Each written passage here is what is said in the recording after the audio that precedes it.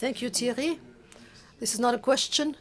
It is a comment to highlight how much it is important that the president of the Red Cross be present in this kind of institution. He was, of course, in Paris also. It's very useful to really be fully aware of the usefulness of the Red Cross.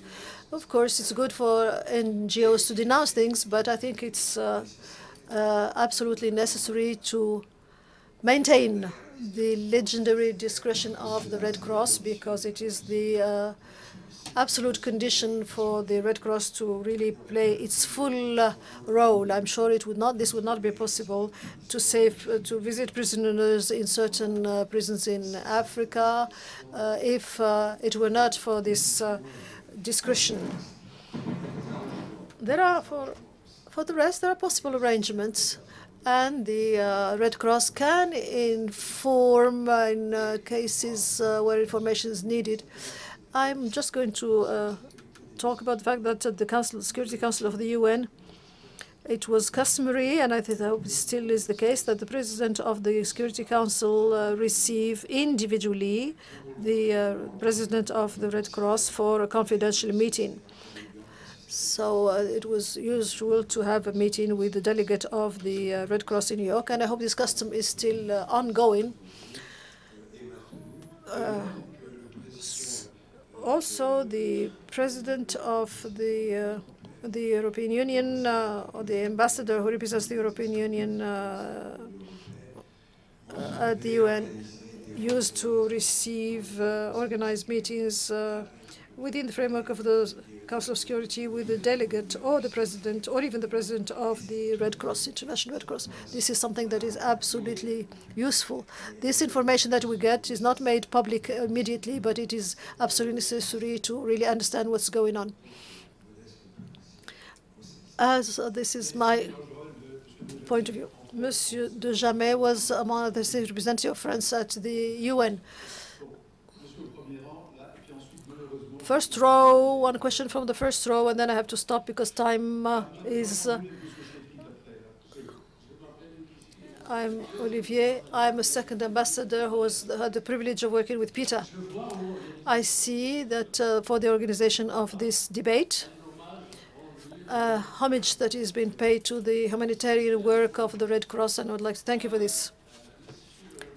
Mr. Maurer has talked about the complexity of the conflicts and the crises. Don't you think that there's a need to revisit international humanitarian law?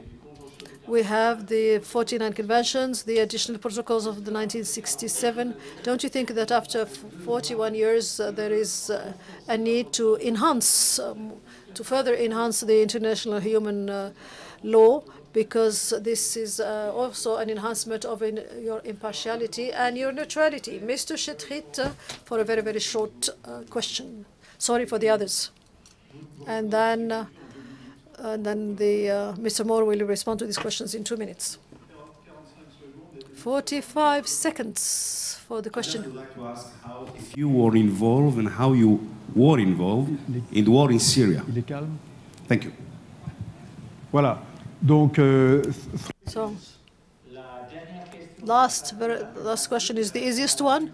We have the greatest operation in the world in Syria for the Red Cross Committee. For the past 30 years, the greatest operations that we have conducted. So you see, this reflects exactly what I have just said. It's one of the worst wars, but we have this capacity to act, which is quite important, I must say. So it's by far the greatest operation of the Red Cross in the world. Now, concerning the practice, this practice that is of receiving our representatives at the Security Council, but it's something that is even enhanced, multiplied. We have even more interfaces. Of course, they are protected. They're protected and confidential. The head of the delegation of the Red Cross at the Security Council, because they have also broadened their activity in the humanitarian area. They refer to the international human laws. So we have multiplied our interfaces sometimes daily meetings and confidential meetings with the President of the Security Council and with other members of the Security Council. Now, to revisit the law, yes or no, I think we have a quite differentiated approach now concerning this question. We think that the Geneva Conventions and their additional protocols remain customary law, and they're extremely relevant to solve the problems that we are faced with. But we're the first ones, of course, to agree that this law does not have solutions for all the problems that we come across. Probably, if we wanted to revisit these laws, I think what we need most and foremost is to have a more unified understanding among the states of what certain existing rules mean now in this new context. It's more of an interpretation that we need than a redefinition. But maybe later on we may we agree that there are gaps in this law, international law, that need to be filled. So I think it's a problem of opportunity, which I'm launching right here in this room. Do you think that if we launch a process of revisiting the Geneva Conventions, do you think this is going to enhance our norms or it is going to weaken our norms? Realistically speaking, I must say that I don't think that an international conference of 194 or 95 countries will give us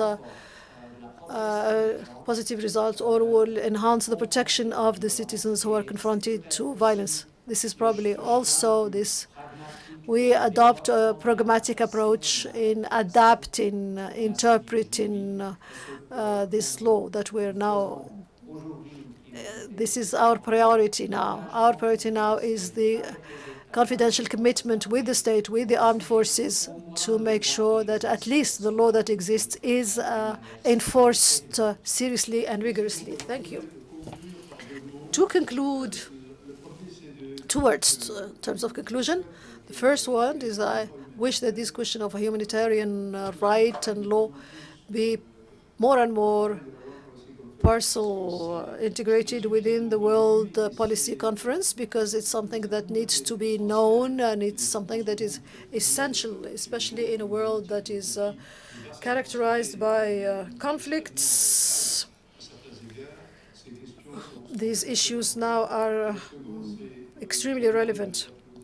And then my second proposal is to ask you to give a round of applause to two people. The physical person that you have here, Maurer, who is an illegal person, of course, which is the International Red Cross.